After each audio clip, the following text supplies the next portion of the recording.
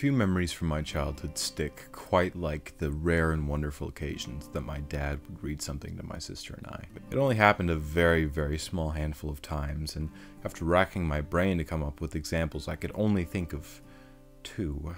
The Hobbit, once when I was about 7 or 8, and at some point in the distant past, many, many years before that, a poem called The Cremation of Sam McGee by Robert Service. It's a poem, takes about 5 minutes to read, but I don't think a synopsis is the proper way to experience it, otherwise I would give one here. If read correctly, it can really, really pull you into this dark, cold, gritty world that the author is presenting. There are a few orators that rival my dad, and if you guys are familiar with his channel, I'm sure a lot of you probably agree, but I will do my best.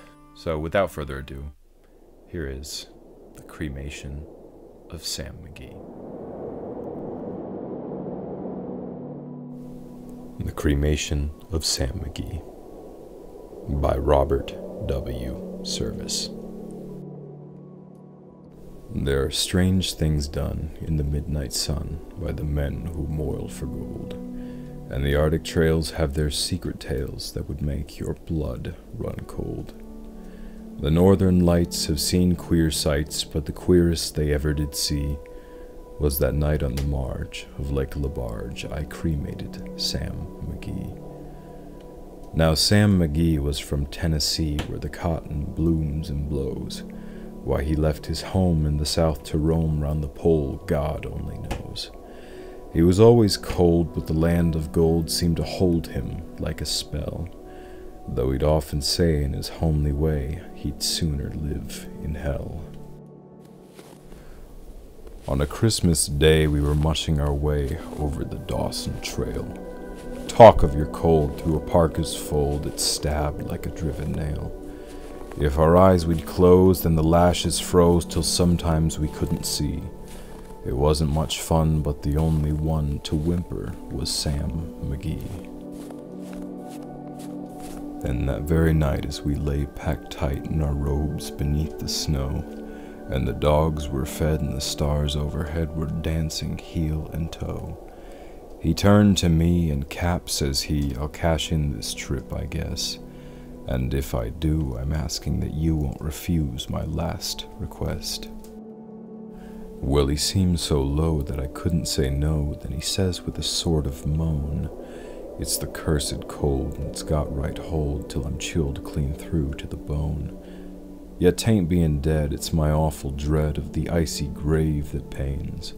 So I want you to swear that foul or fair, you'll cremate my last remains." A pal's last need is a thing to heed, so I swore I would not fail. And we started on at the streak of dawn, but God, he looked ghastly pale. He crouched on the sleigh and he raved all day of his home in Tennessee. And before nightfall, a corpse was all that was left of Sam McGee.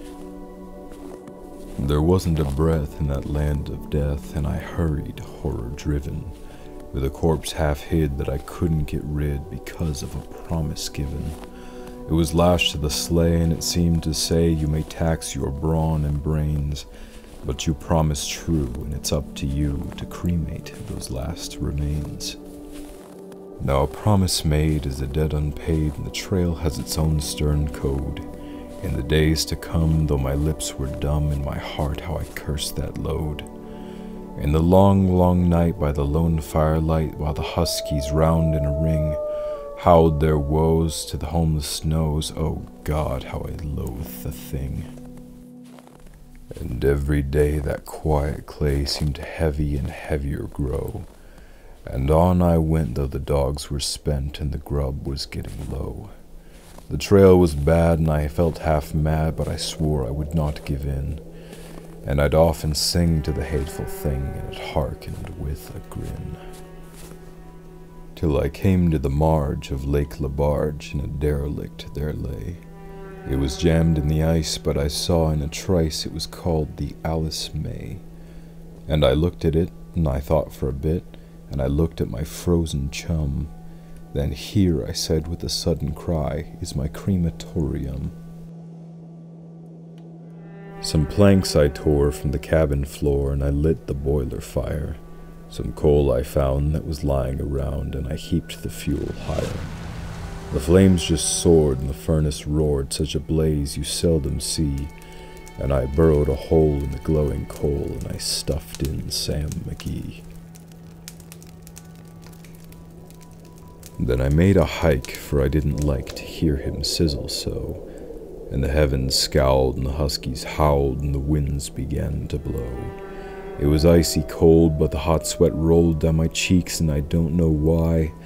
And the greasy smoke and an inky cloak went streaking down the sky. I do not know how long in the snow I wrestled with grisly fear, but the stars came out and they danced about ere again I ventured near. I was sick with dread, but I bravely said, I'll just take a peep inside. I guess he's cooked, and it's time I looked, then the door I opened wide. And there sat Sam, looking cool and calm in the heat of the furnace roar. And he wore a smile you could see a mile, and he said, please close that door. It's fine in here, but I greatly fear you'll let in the cold and storm. Since I left Plum Tree down in Tennessee, it's the first time I've been warm. There are strange things done in the midnight sun by the men who moil for gold, and the Arctic trails have their secret tales that would make your blood run cold. The northern lights have seen queer sights, but the queerest they ever did see was that night on the marge of Lake Labarge. I cremated Sam McGee.